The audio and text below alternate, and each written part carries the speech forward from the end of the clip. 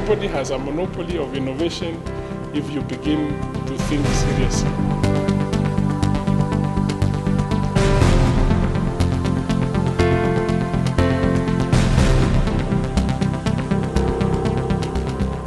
People have good ideas in terms of an engineering product, but they haven't thought about how it's going to be manufactured.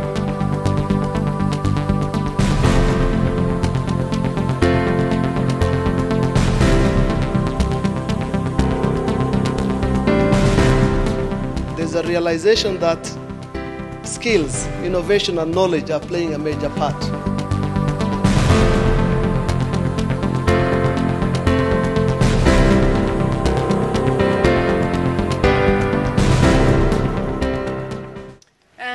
We've been selling product for just over 3 years, and the ideas came from Nick Hughes, who was the founder of M-Pesa.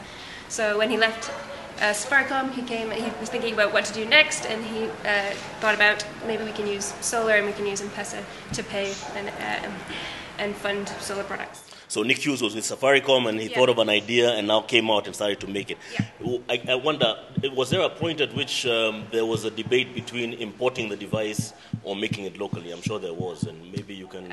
So when the company was very small, we had to go look externally for somebody to help us. The founders were business people, not necessarily engineers, so they went to find a company that would have the knowledge to be able to design the product.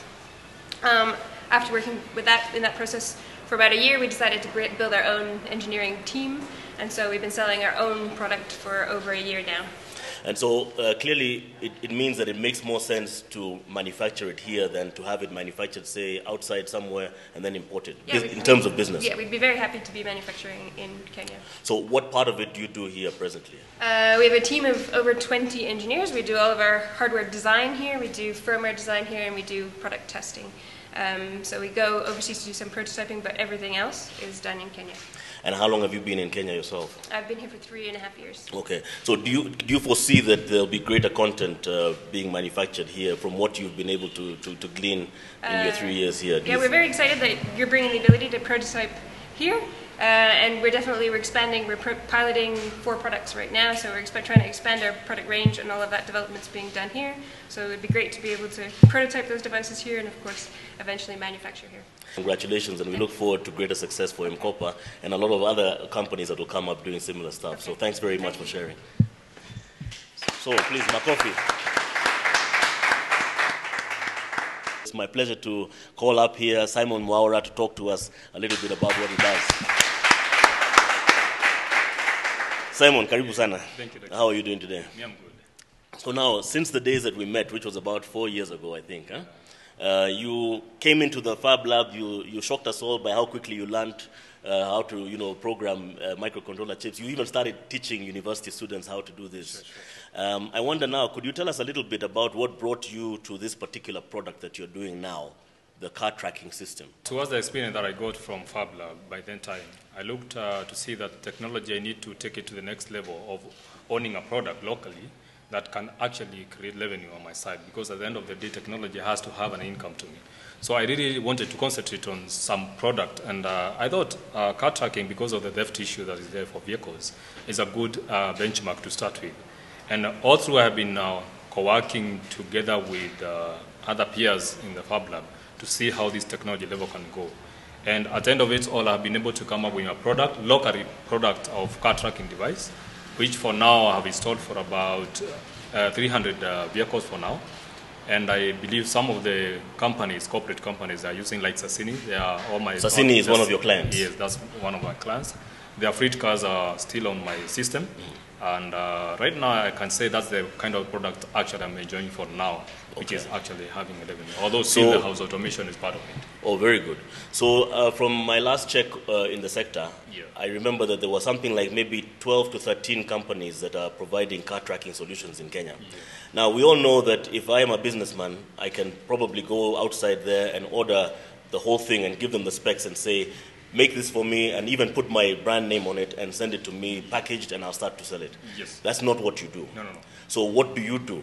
Do you design the actual circuit? Exactly. And what goes around is, because of my car tracking device, I look at virtual local needs that most people they have, And when you look around the external devices for China and all that, there are some features that mine has and they don't have. Because for me, the generic solution might have some features that are not really tailored to our environment. And that's the key idea, because we want to design our local technologies, which is based in solving our local needs. Yes, okay. So based on my tracking device, I can actually customize it the way the client needs it. So I just look around most of the needs of the client. I design a universal thing that most of people can accommodate. So this is very exciting for us, I think, and really we wish you the very best. You also do a home automation product. Yeah. Tell us a little bit about that. That one, after being featured with the analog devices, so that was so big, I still think this technology I need to take it to the next level. And what I did is just I shrunk the same technology to a board, and through the same board, I can be able now to packet the device and make it a sale. For this one, I'm just making it to sell it to individuals based on each and every current interest. So give me an example. You have somebody who's bought it. What does this device do? What does this system do in the home? Let me just give a scenario where the guy who took the first videos for the tea making, the Henry Gedaiga, that's one. The reporter for Citizen. He came and by that it was done. Later on, he settled at Kikuyu. 2 weeks' time, his house was stolen. He was robbed, actually. Everything was robbed, and he remembered the story he has done for me. So he reviewed the same thing to me, and I went to his house. Right now, he's using his phone to lock the doors, to put on the sensors, to switch on the right at a comfort zone. So since that time, the solution done, and many others have done for them. Okay, so you get a board like this made in China, exactly, and then you put the components onto it here. So this is what you're doing. It's not assembly, it's manufacture. Thank you very much, and all the best. Okay.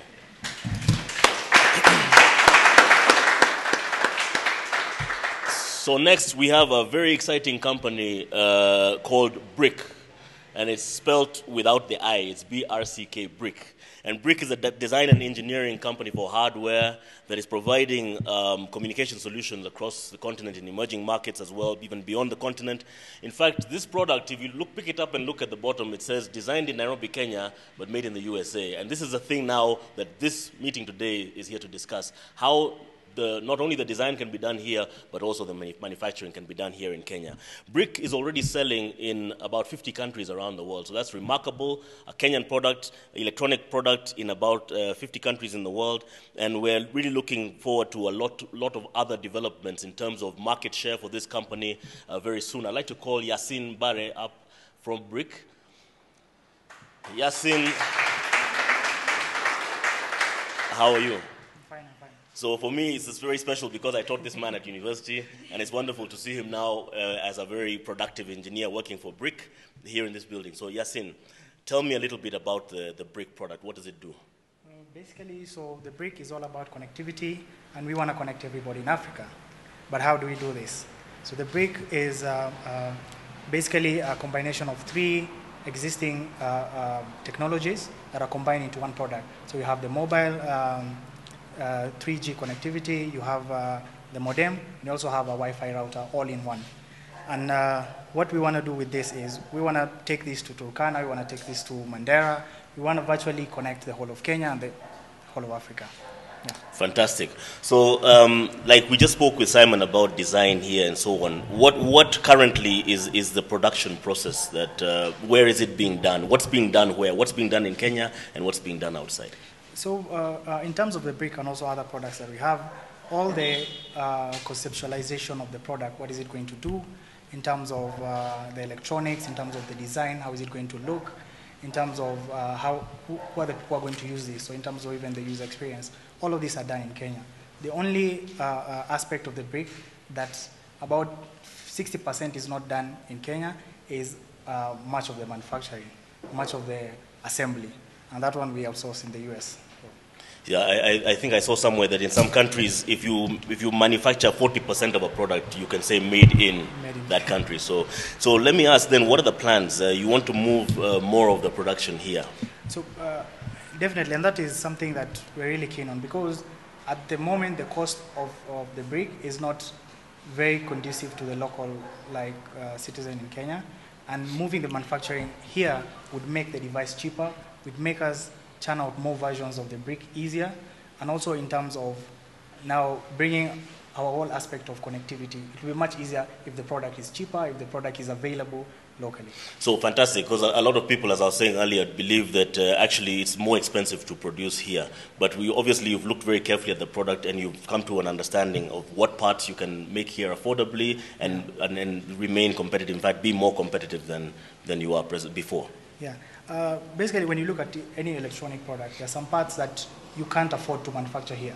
The components that involve, those are a lot of companies that are producing, like on your board, different chips come from different companies, different components come from different companies, but the things that will make your device cheaper is producing the rest of the device here except the components.